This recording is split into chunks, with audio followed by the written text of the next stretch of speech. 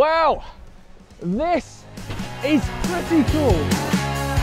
I've travelled up to the Arctic to meet up with fellow Nikon ambassador Konsta on a special assignment to test out the brand new Nikon 800mm 6.3 PF for some Arctic wildlife photography.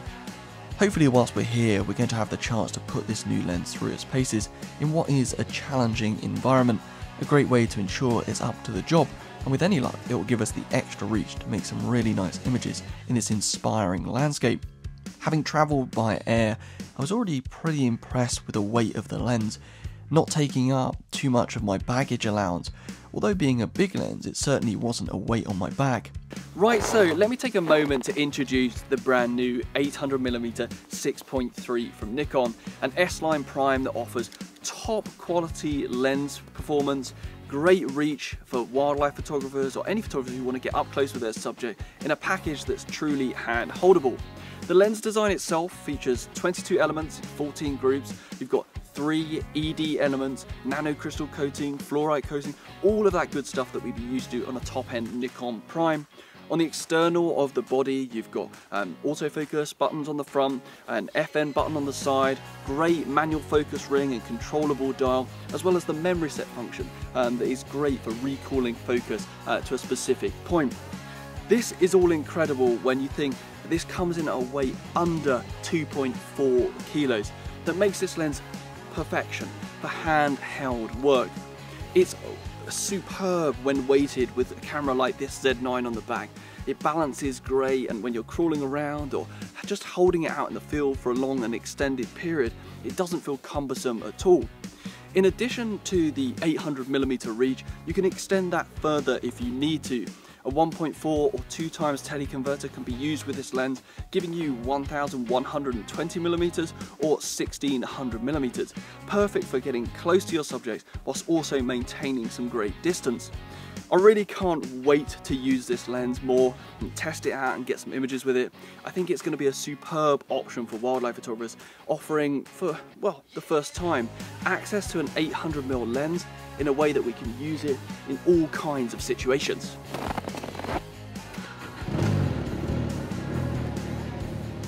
So with the 800mm in our hands, it was time to pull on our down jacket, get out there and track down some subjects.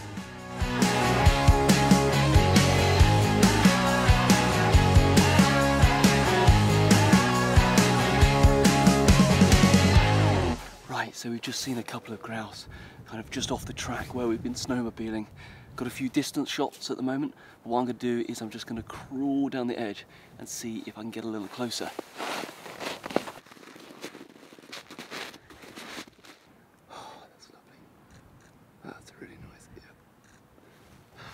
So one of the grouse is just in between some little birch trees.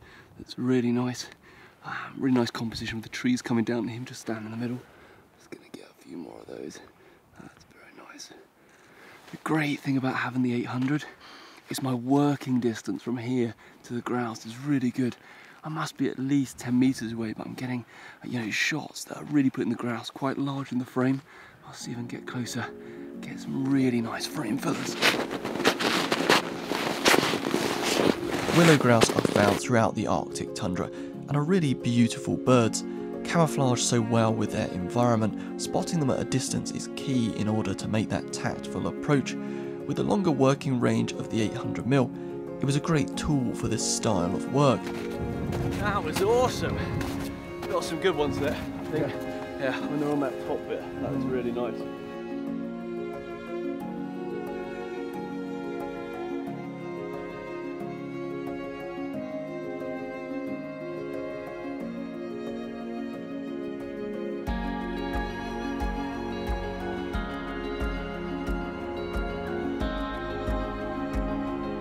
My initial impressions of the 800 were fantastic.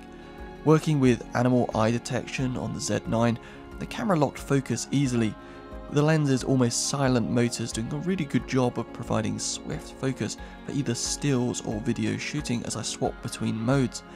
The lens also was remarkably stable with the new VR system working with the Z9 as well, offering me the ability to collect some video clips handheld of grouse as I lay on my front, something almost unheard of for an 800mm lens, and something that really impressed with me and I just can't wait to use in the future. Over the next few hours we got really lucky with more grouse as we scouted out the area for wildlife. Jumping off the snowmobile, the lightweight nature of the 800 really allowed me to be nimble and react fast. Trudging through thigh-deep snow, it was nice to be able to work handheld, holding my body in difficult positions as I was following a grouse up a snowbank. The lightweight really did come into its own, and so even as I was contorted on the floor in some tough shooting stances, I was still able to maintain my hold on the lens and nail the shots I was after.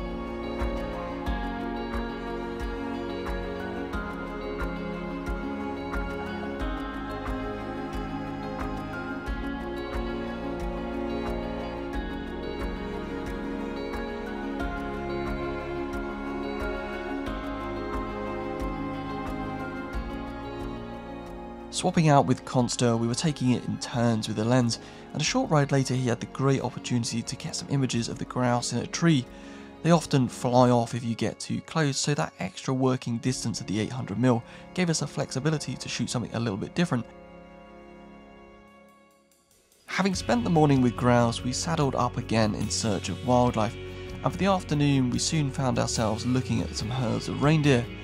The 800mm was making it easy to get some close-in portraits, full body shots while still retaining a really nice respectful distance. Something that's fantastic not only for our subjects, but also extending any wildlife encounter, giving you more time to try different images and just get more time to make those pictures out in the field, something that we really can't get enough of as wildlife photographers.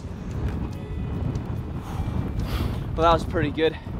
We just brought the snowmobiles up and happened across a nice herd of reindeer. Good chance to use the 800, get some tighter shots, and then we'll just swap with Consta, who's got the 800 in his hand, I've got the 400, but some really nice light and some great subjects, but they just dipped over the hill, so I'm gonna head that way and see if we get a bit closer.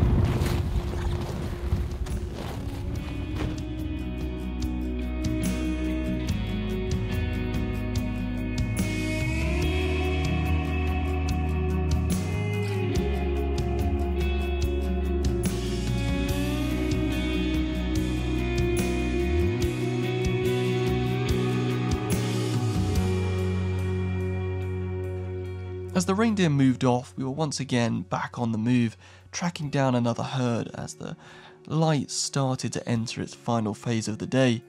So we just pulled up alongside another herd of reindeer here. Constan's got the 800 out, shooting some pictures, getting really nice and low, probably getting some snow in front and stuff like that. You know, we're getting like full body shots with the 800 because you're just so close, it's fantastic. Gives us real good flexibility to stay away from our subjects. That's great. Means that we can give them more space, but also be a little bit more creative in the images we're getting.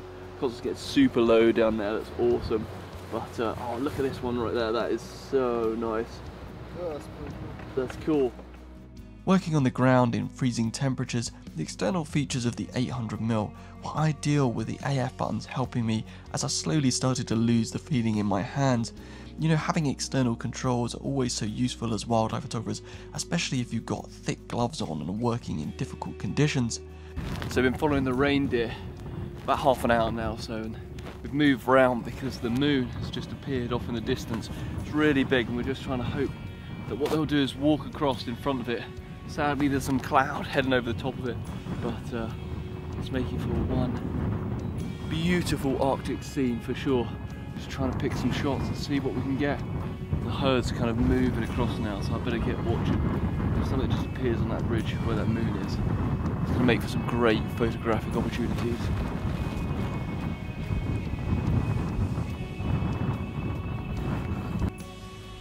So we're starting to lose the light a little now, but one thing I'm really noticing with the 800, especially on my Z9, is the fact that the VR performance is really astonishing. I'm able to handhold down to like a 20th of a second, a 60th, and get really sharp images, something that I'm just not used to, and something that really is quite incredible using an 800mm. Now, one of the other things I like to explore in this kind of light, especially when the light really is starting to dip, is just to lower that shutter speed and work with some creative blur, tracking the reindeer as they're moving along, just utilising their shape and form as they're walking through the landscape can just create something a little bit different. I think photographers sometimes pack up when the light starts to get bad, but you know, when you're on a trip somewhere incredible, you want to shoot absolute to the last moment, because you never know, those images you might come up with could be really quite interesting and ones you'll love for years to come. You know, as we lost the light, it was time to pack up. The bitter cold was starting to set in, but just as we returned to our cabin, I was able to make one final frame. I was on the back of the snowmobile, riding through the fells, and we looked across to a group of reindeer coming down the side. The light broke through for just a second, and from the back seat of my snowmobile, I was able to shoot handheld with the 800, nail the focus, and get a slow shutter speed panning shot of reindeer. That to me is one of my favourite images of the trip. Working out in the Arctic was a fantastic opportunity to try out the new 800mm PF. I think for so many photographers this is going to be a great addition to the kit bag, offering that extended reach to get us close to our subjects, offer a better working distance so we can disturb them less, and just give us flexibility to try new things when we're out in the field. I really can't wait to get my hands on a production model so I can use it out, especially in the UK. There's so many subjects I'm running through my mind that is going to work perfectly with this style of shooting, and I think it's something that many of us Nikon photographers are certainly going to want to add to our kit.